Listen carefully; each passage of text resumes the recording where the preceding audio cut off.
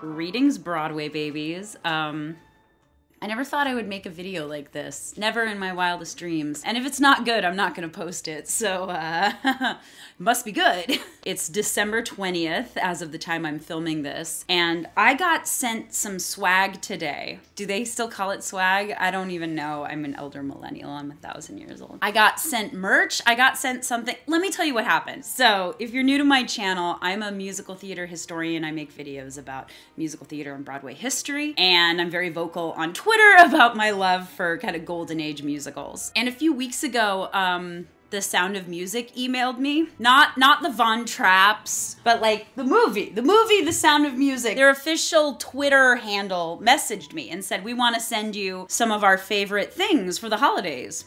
Now, The Sound of Music is one of those movie musicals that isn't really about Christmas, but it gets shown a lot around the holidays, especially on kind of national networks that anyone could watch. Just like The Wizard of Oz, it's just one of those movie musicals that everyone has seen. And even people who don't like musicals love The Sound of Music. I talk about that in my Rodgers and Hammerstein history lesson video, which you should check out. But yeah, I love Rodgers and Hammerstein. I talk about them a lot. And so The Sound of Music sent me something. They sent me a package.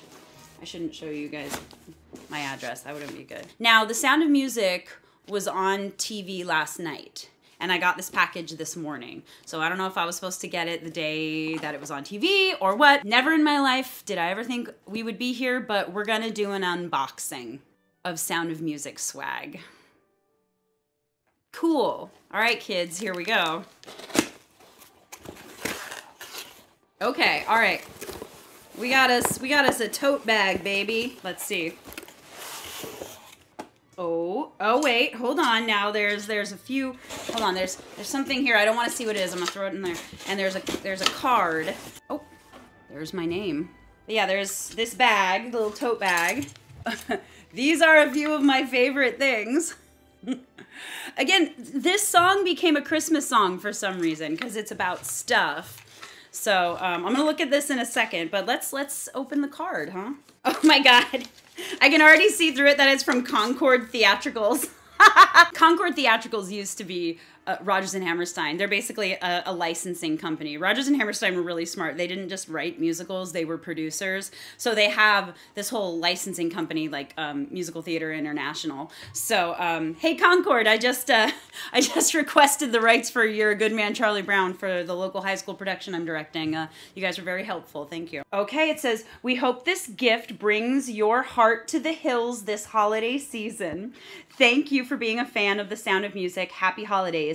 Best, the Rodgers and Hammerstein team. Oh my God. I'm the worst.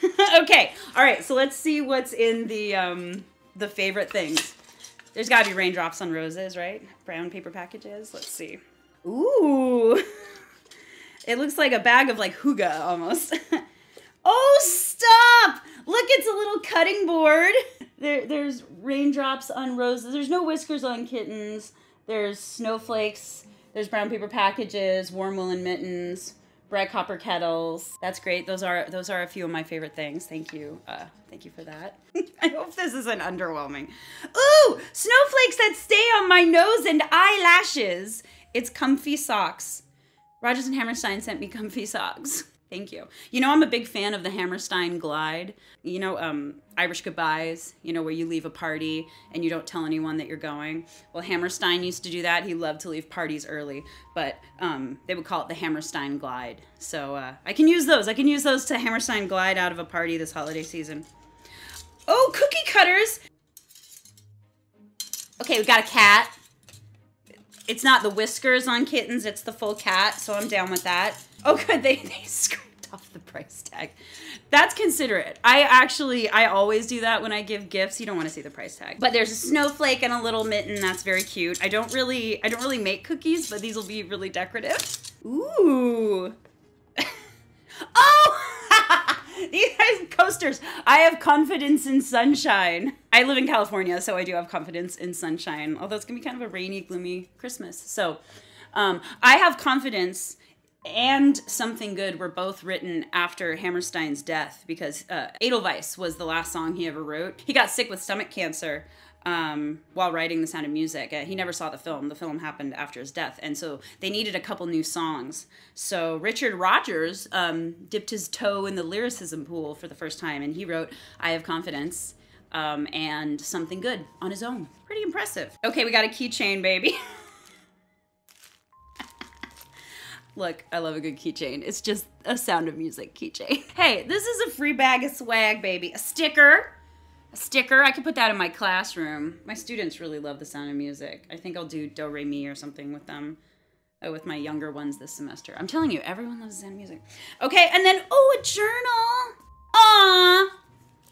Climb every mountain, ford every stream, follow every rainbow, till you find your dream. You're welcome. Sometimes I can hit high notes. It's because I'm on winter break. See, a little travel journal. So when I go to the Swiss Alps, I can write about it. So thank you Concord Theatricals and the Rodgers and Hammerstein team. I love you guys. These are a few of my favorite things. I'm very happy about this. I'm pleased. I don't know what else I can say. I think this was a successful unboxing.